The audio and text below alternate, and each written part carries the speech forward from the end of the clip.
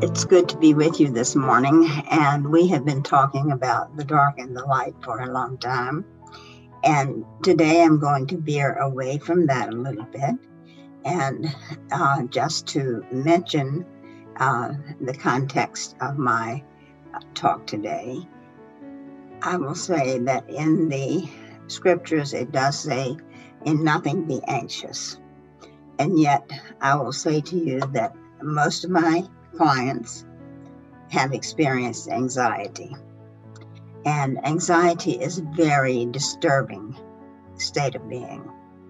And it is something that it seems like some people have and some people don't.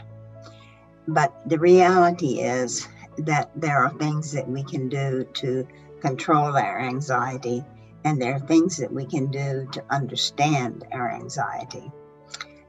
For instance, if you change your thoughts about something, your emotions will change.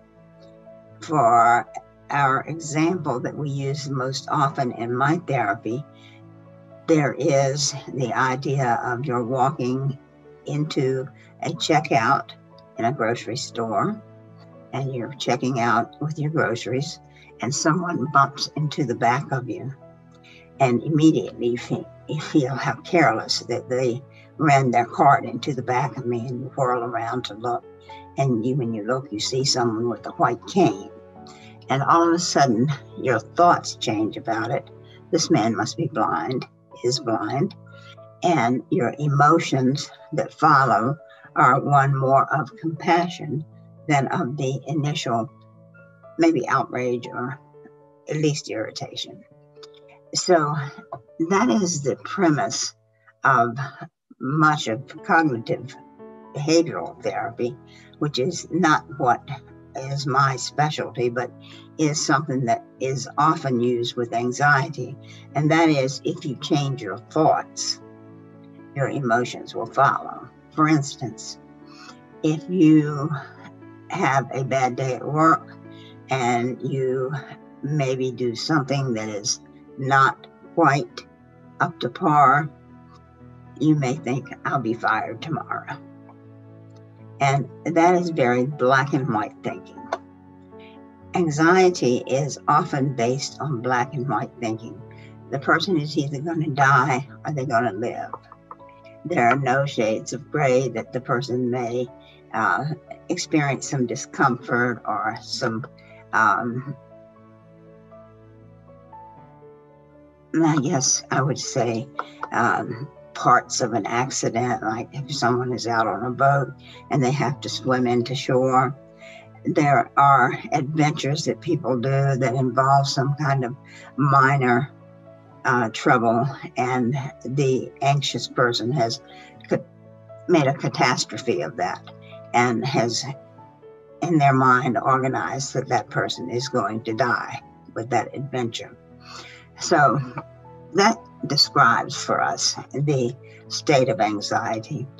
And what I would like to focus a little bit on is what you can do about anxiety.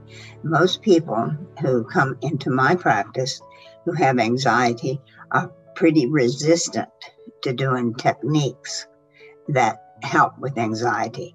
And sometimes anxiety is biochemical.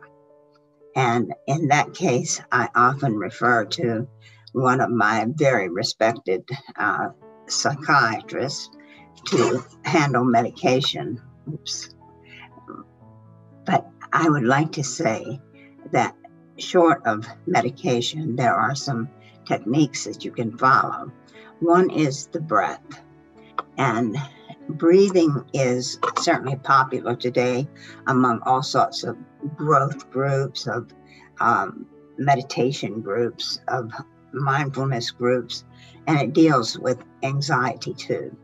And that is to take the breath in through the nose, focusing right on where the air comes in, and let it out through the mouth. If you do that for 5 minutes, your anxiety will decrease amazingly quick. It will decrease. It may not take all of it away.